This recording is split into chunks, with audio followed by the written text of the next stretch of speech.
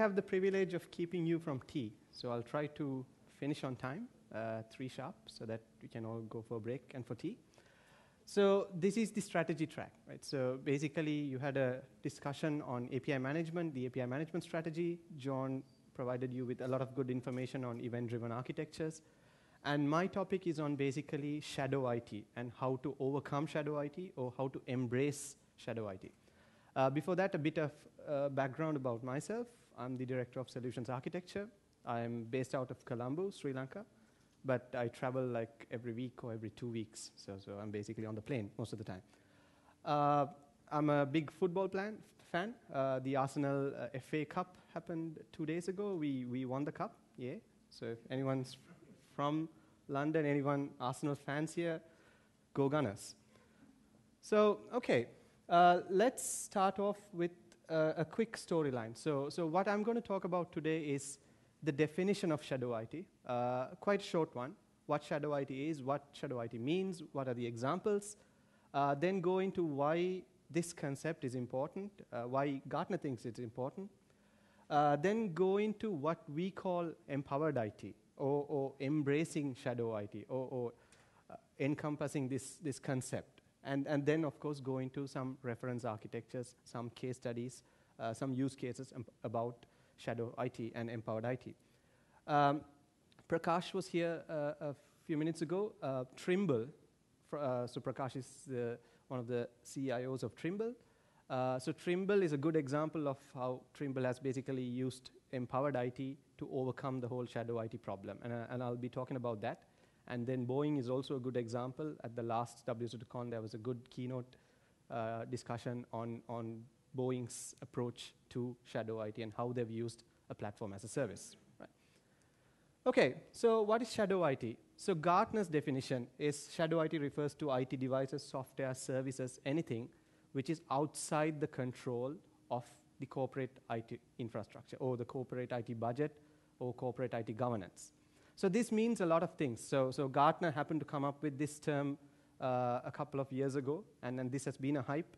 CIOs have started looking at this. CIOs have recognized that this is an area that they need to focus on, and basically a lot of the existing technologies have been brought in to try to address this problem. But in a sense, it is about what shadow IT is, and basically, so shadow IT is whatever technology an employee uses, which is not governed by central IT. So if I use a spreadsheet, if I have an application, I download certain information, I process it in a spreadsheet, and I share the spreadsheet with another employee, that's, in essence, shadow IT.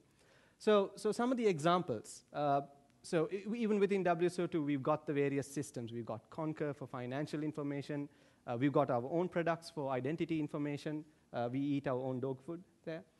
We have different kinds of systems there. But then we use something like Google Apps and Google Spreadsheets and our personal accounts when we want to share information. So we have a policy that we can only share information within the company, so we use the Google corporate account. But if we need to collaborate with a customer, we use a Google personal account, right? So that's shadow IT. That's something that corporate IT or the DevOps team or the management team of WSO2 cannot actually overlook. You've got a lot of systems. So we've got customers. Customers need quick solutions. We've got our managed cloud solution where we can build stuff. But then we still turn around and look at something like Amazon. The customer would quickly provision a VM. We would build something for the customer. Or we would quickly provision a VM. Personally, we would actually build a POC on that. So that's basically shadow IT. So all of these examples are around what the employees within a company can do outside corporate governance and what they do to actually quickly build solutions or quickly and effectively provide business with solutions there. Right? So why is shadow IT happening? The why bit. Right? So one of the major parts here is the consumerization, the mobility, the cloud enablement, so on and so forth. Right?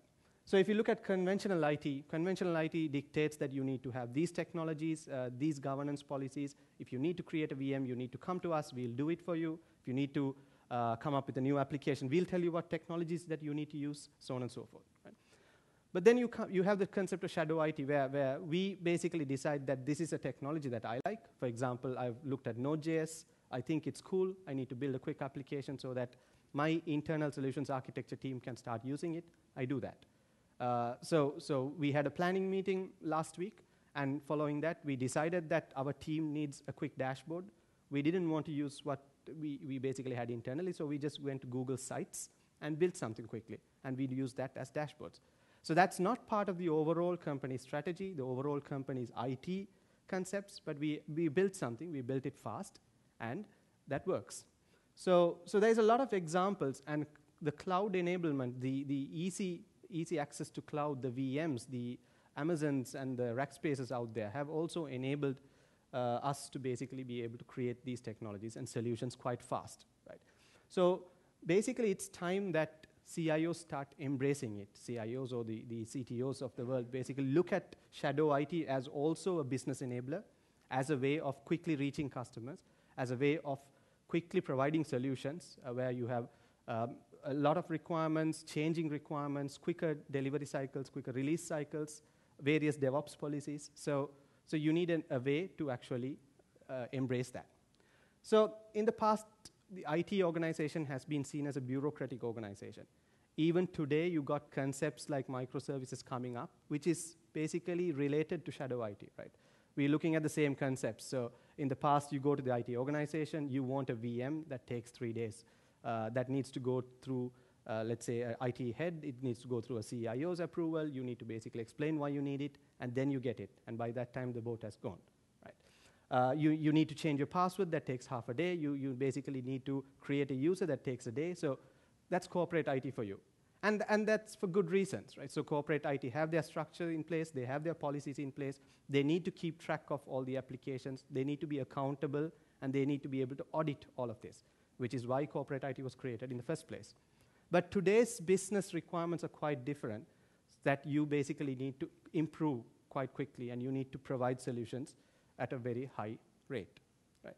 So look at a use case there. So basically, so a business user comes and says, I need a quick solution. This is my set of problems.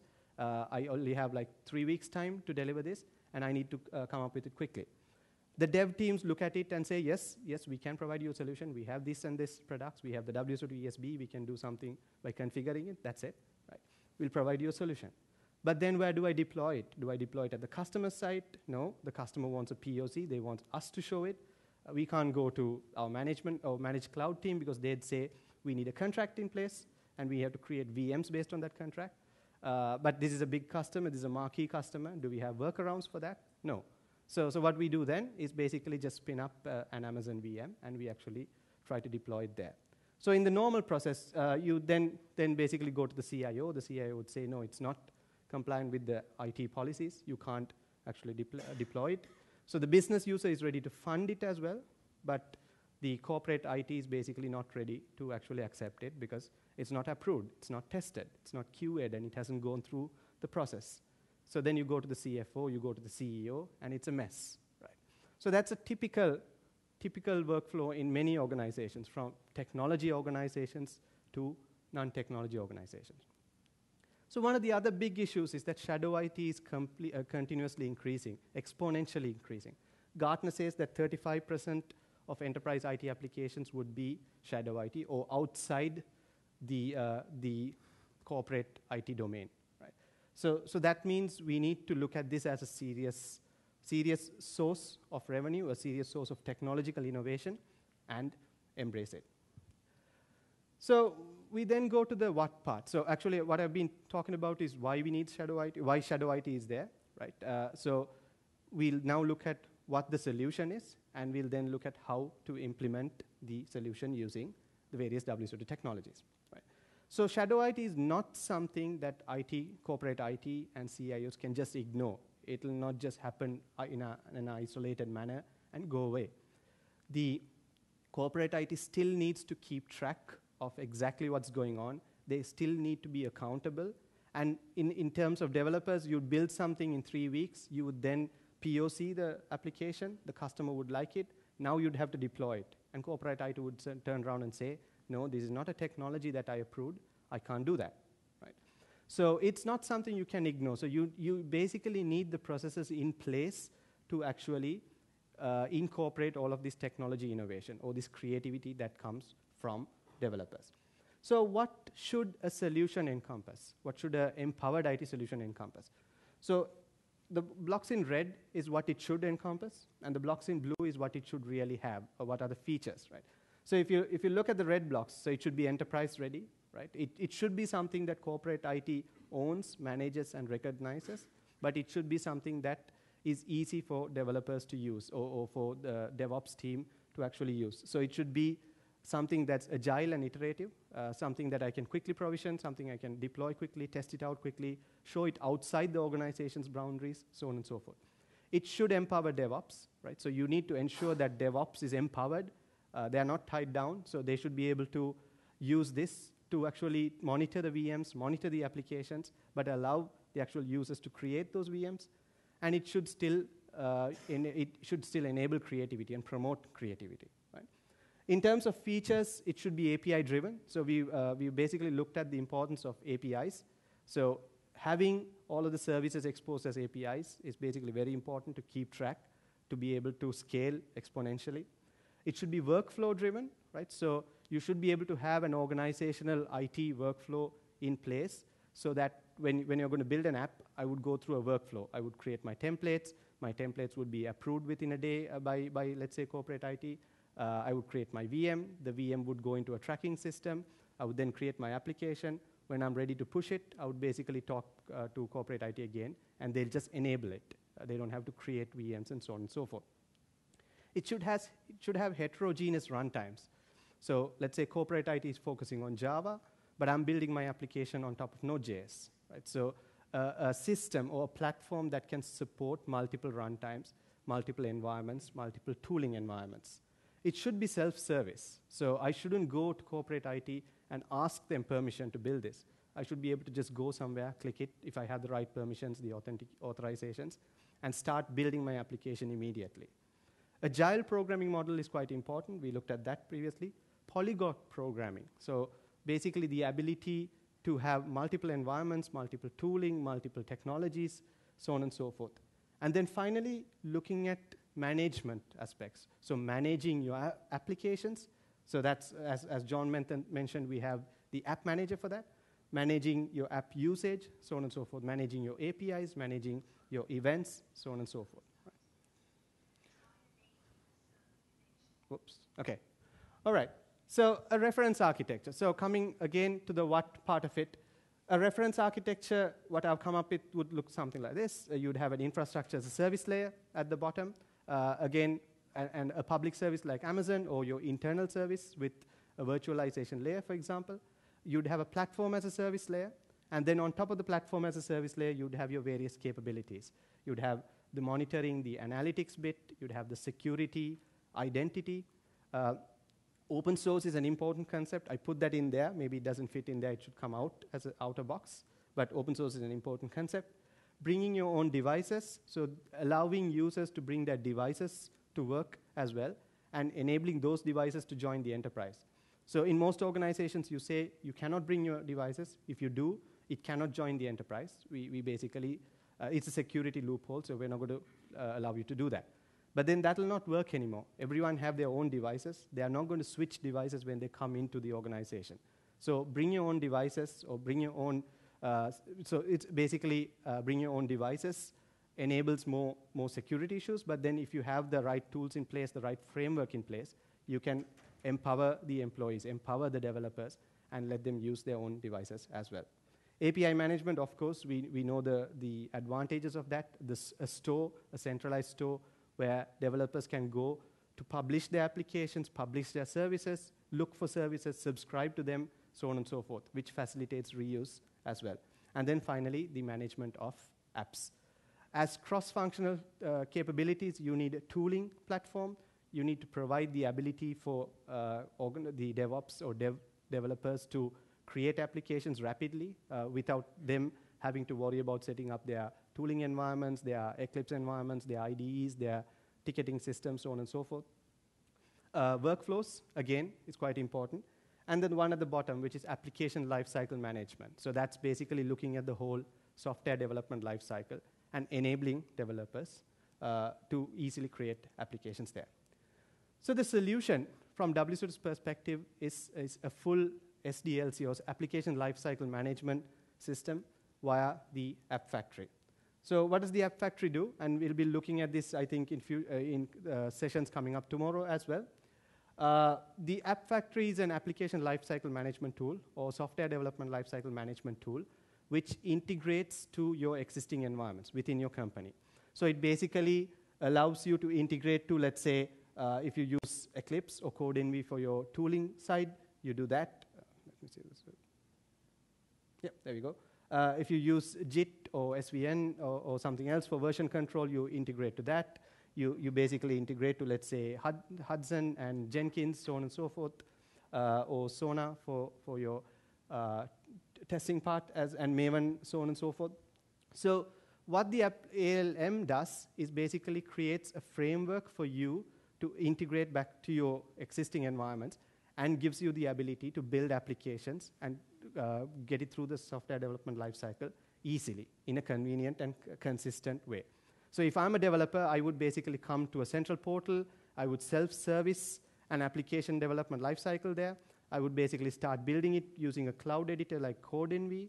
I would then basically pass it through a version control system, a testing system, a debugging system, so on and so forth, which would then still comply to organizational policies, because I can build in certain policies, templates, testing environments there, and then push it to, let's say, a staging environment, a QA environment, and finally, after approval, to a production environment. So I would have all of these out of the box, but I'm still a developer sitting in a remote team, and I can do this in a self-service manner.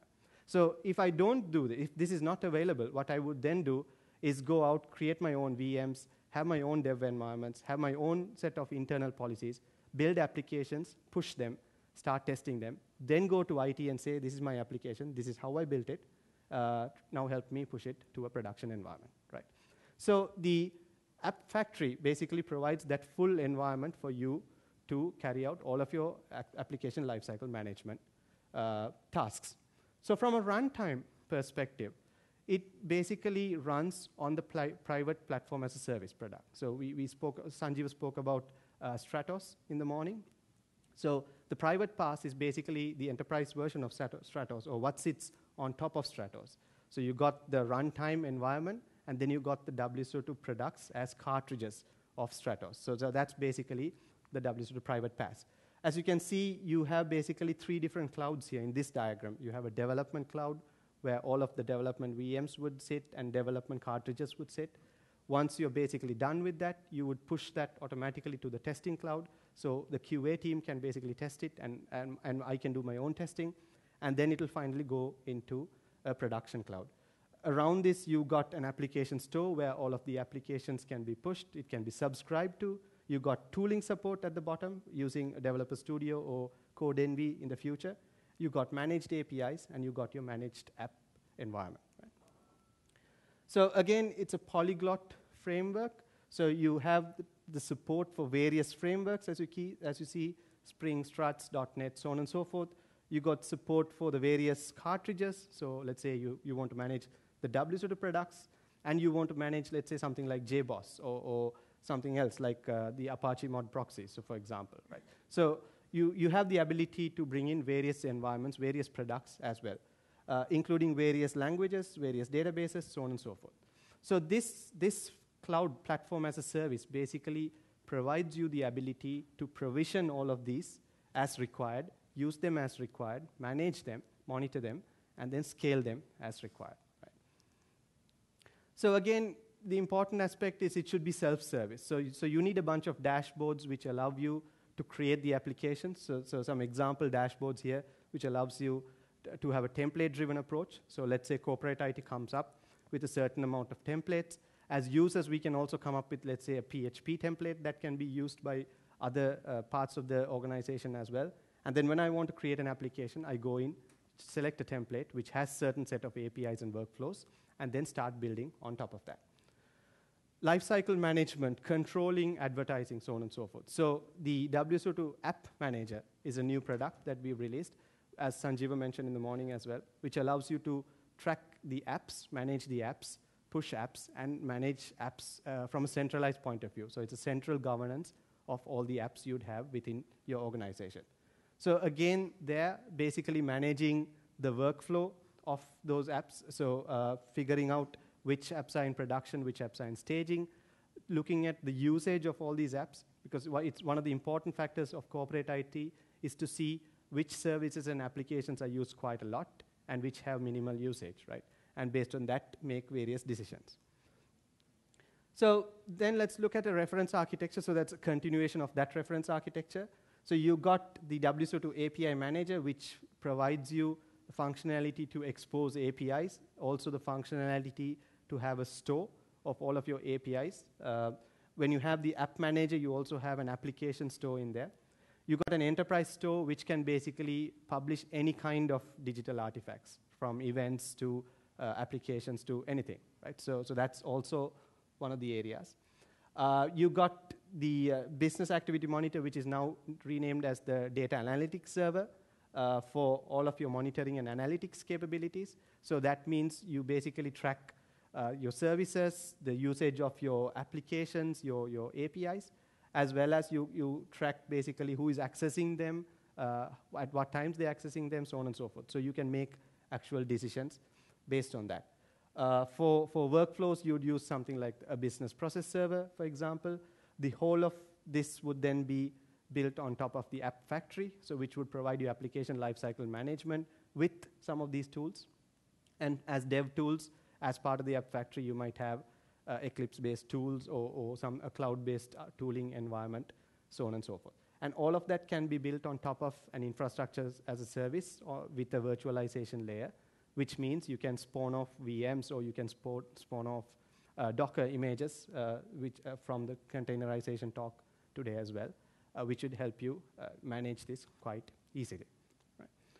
So just before concluding, and my conclusion is that CIOs need to embrace shadow IT and basically empower your internal development organization so that they can come up with creative applications. A good example of this is Trimble. So for Trimble, basically Trimble created a platform as a service, which is called the TPaaS, the Trimble PaaS, which enables divisions from across the organization to build applications on. So they've got a platform as a service environment, which sits on top of Amazon. They've also got various cartridges like the ESB, the identity server, the business process server, so on and so forth. What this allows you to do, what this allows Trimble to do is to basically have their various divisions. So let's say Trimble Agriculture. So Trimble Agriculture can come in, create their workflows as a tenant on the ESB, create services as on the API manager, again, of that agriculture tenant, and expose them to the rest of the Trimble organization or the rest of the Trimble divisions. So all of the divisions are created as tenants in the whole WSO2 stack and in a multi-tenanted environment, and they can basically create applications around this. Right? So instead of basically allowing shadow IT to go on in an uncontrolled manner, Trimble took this approach, and that was Prakash's vision as well, to basically build this platform as a service and allow all of these divisions to build applications, services, UIs, workflows, so on and so forth, in the same platform. And there could be a central Trimble global team which could then manage these, monitor these, keep track of all of the applications, and push them to a production environment as and when required. Boeing, again, is another example of this. So Boeing also used the platform as a service to build an entire framework. And Boeing also bring in their stakeholders as well into the environment so that the stakeholders can also use the internal Boeing APIs and build applications so that these applications can be used by the Boeing customers. Right? So both of these are examples of how shadow IT was embraced within the organization. And these are global organizations with geographically separated departments and divisions.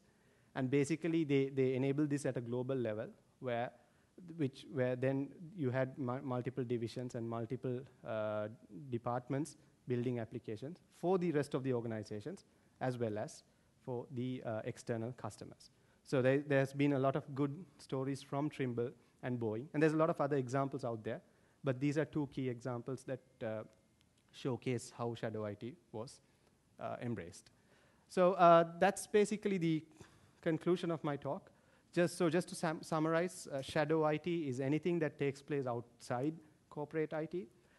So from a CIO's perspective, shadow IT is quite important to look at. So shadow IT happens for a reason, and we shouldn't try to stifle that reason. Basically, you try to embrace it, and that's what empowered IT means. From WSO2's perspective, we've got various products. We've got the platform, but more importantly, we've got an application lifecycle management solution called the App Factory, and we've got a private PaaS solution, which basically provides you the ability to, on the fly, create VMs, Docker images, containerization, and basically so on and so forth. So in the future, microservices would take off as well. There's a lot of momentum around microservices again, which I consider an extension of why shadow IT was created in the first place. And again, WSO2's solution there is still the same. So it's the private PaaS, which then enables you to build a microservices architecture. Right. So the red light is blinking back there. So I've basically finished on time, I think. And that's it from me. Thank you.